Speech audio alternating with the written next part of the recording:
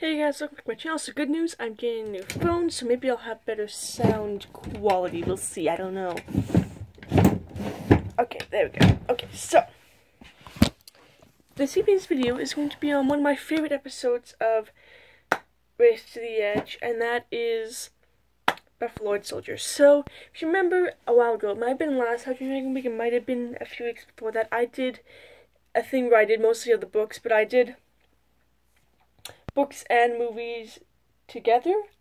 So I did some ones where TV show episodes that could possibly be based off of books. Now I almost forgot what it was called. Buffalord Soldier is one of those. Buffalord Soldier could possibly be based off of a book. Could possibly be based off of the fourth book in the series, How to Train Your Dragon's Curse, which is one of my favorite books. It's not my favorite, but it is one of my favorite. I haven't actually ranked the books in order, I don't think. If I have, if I haven't, I'll do that video, otherwise I won't, because I've not done that. So, needless to say, there are a few differences in the book and the movie, so we're going to talk about those today. So, both the book and the movie, book and TV show deal with one person getting it by isolation somehow. Well, by isolation, I'm going to specify. So, in the book, it is how Fisher actually gets Warpentitis, which I will explain later on in the video, is believed to have gone from the third book when they were trapped in the tower of the Roman outpost, and they put a venomous warpent, is that what it's called? Venomous warpent in there flew in there with them and landed on Fish legs and most likely bit him. Whereas with Astrid, it is when she's exploring. I think maybe she was just her turn as explorer or something. Look out for Dagger, and she discovered the ship. Or Riker, whoever she's looking for, and she discovered the ship with Scourgehoden and ended up getting it in her blood. So basically, what I've noticed is both of these diseases work the same way, that you both have to get it into your bloodstream, but it's a little different. With Warpentitis, you have to just be bit by a venomous warpent. I don't think you can give it to anyone else. I don't think it's contagious. Then again, if most diseases that you have to enter the bloodstream aren't usually contagious. And with Scourgehoden, I'm not really sure how it's caused, but it's spread through the blood, definitely. Now, of course, both of these diseases are diseases that are they're extinct. Well, they're not really extinct. Scourgehoden is, but Warpentitis is extinct. It's just rare.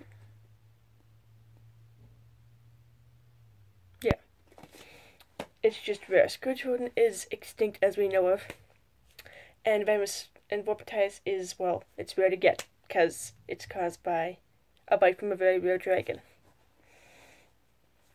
So those are similarities there, but there are also other similarities in that the cure for these diseases are also very hard to get. In How to Train Your Dragon's Curse, the cure for Warpentitis is to get a potato, or as they call it, vegetable that shall not be named, from America or the land that does not exist. Now, of course, because in this day they believe the world is flat, clearly the land that does not exist, so it's hard to get the vegetable that shall not be named because it's from the land that doesn't exist. However, and again, in the books, the only cure for Scourgehoden is the green saliva from the Buffalord Soldier. Now, of course, when Hiccup finds out that Astrid and Fishlegs in the book and the movie have these diseases, he will stop at nothing to make sure they get well, because, as we know, Astrid is someone Hiccup definitely cares about, maybe a little bit more than a friend, as we've seen throughout the entire series, and Fishlegs is Hiccup's best friend, so he's going to stop at nothing for that. Hiccup will risk everything, including almost getting killed by Nebuchadnezzar, the Buffalord, and Riker himself to get the cure. Now, of course, there are a few things we don't expect in this. First of all, Nebuchadnezzar, who has the potato, but doesn't want to give it up because it's a shrine of his dead father. And there is a plot twist at the end of the book, but I'm not going to reveal that right now. If you want to know what that plot twist is, please read the book. I highly recommend it. And of course, the endings are also completely different, because turns out all Fish Lakes had was a cold. So Hiccup went to nothing to save Fish Lakes. He did all that for nothing. Or did he? We'll see if you read the book. Now, of course, in Buffalord Soldier, Hiccup actually does almost give up, because there is no cure for Buffalord Soldier for Scourge of Autumn without the green solution from the Buffalord. And there's only one known in existence. So, you either die, which most people that get the disease, even though it is extinct, die.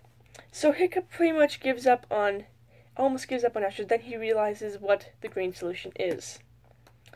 And of course, in this episode, Hiccup does admit that he doesn't say he has feelings for Asher, but he does say that, he can imagine more with her. But then again, I'm sure Asher would have said that to Fish Lakes. He would say that to Fish Lakes. I would say that to my friends.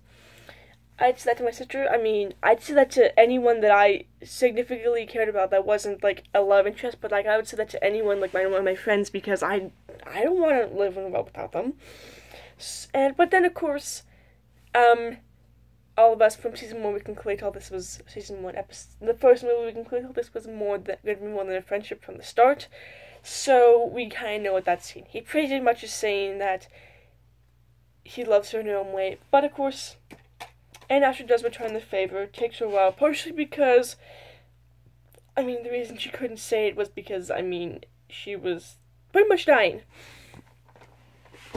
So, all in all, and this is kind of like a comparison opinion video. I would normally do it, but I have a project on my whiteboard going on, and I don't want to erase it. So, this is a comparison opinion, not really, it's in my own way. Okay, so, that's comparison of this video. Be sure to give this video a like, subscribe, hit the notification bell, and tune for tomorrow's video, which is on Hiccup as the leader. Alright, see you.